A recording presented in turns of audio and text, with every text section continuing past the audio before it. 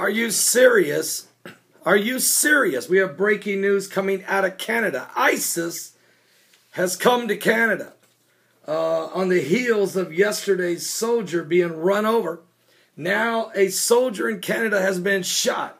I repeat, breaking news, a soldier in Canada has been shot. You're looking at an actual picture from the site of a war memorial there in Ottawa, Canada.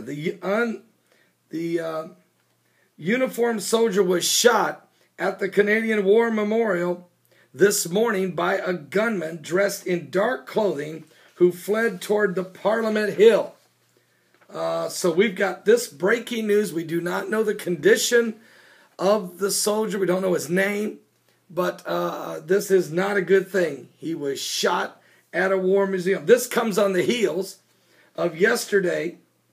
A Canadian soldier dies after being struck by a suspected Islamic militant driver. Reports are that an officer is investigating an overturned vehicle. One of two Canadian soldiers is run down by a car driven by a suspected Islamic militant. This man, the soldier that was run over, has died. This is the first incident of terrorism in Canada. Well, folks, it has been followed with a shooting of a Canadian soldier at a war memorial in downtown Ottawa.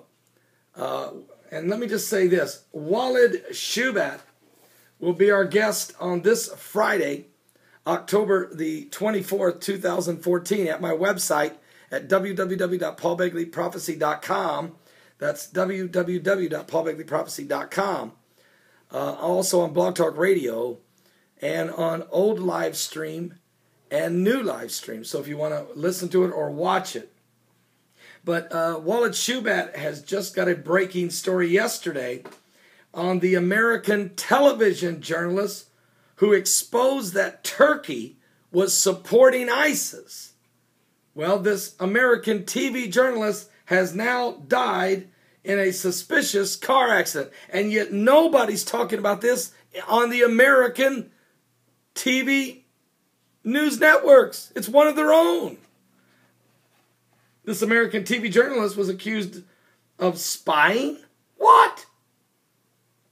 Following her recent story blaming Turkey of allowing the Islamic State militants to cross into Kobani, she's now died in a suspicious accident.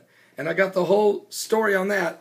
And I'll share that during my live broadcast today from 12 noon to 3 p.m. Eastern. From 12 noon to 3 p.m. Eastern. We'll share that with you today. I'll also give you the details of a woman stoned to death in front of her father by ISIS, and then the father helped stone her. Also, I have information on how did the United States drop a skid of supplies into the hands of ISIS, and ISIS is now showing off the new weapons and supplies they got from an American airdrop. How in the world can we make a mistake like that? Or was it a mistake? There's a whole lot. We'll give you all the details on all of this stuff in today's live broadcast at my website. Today, as always, Monday through Friday, 12 noon to 3 p.m. Eastern. That's www.paulbegleyprophecy.com. That's www.paulbegleyprophecy.com. And don't forget, Friday, Walid Shubat will be our guest for only 1 hour out of the 3, so you don't want to miss it. He's got a tight schedule. He's given us 1 hour, and we want to find out how Turkey is playing a major role in ISIS and the Middle East. And does the Antichrist spirit, is the mark of the beast tied to ISIS? We're going to find out all of that and more. Don't miss today's live broadcast. Pray for Canada. Pray for the people of Canada. ISIS has come to Canada.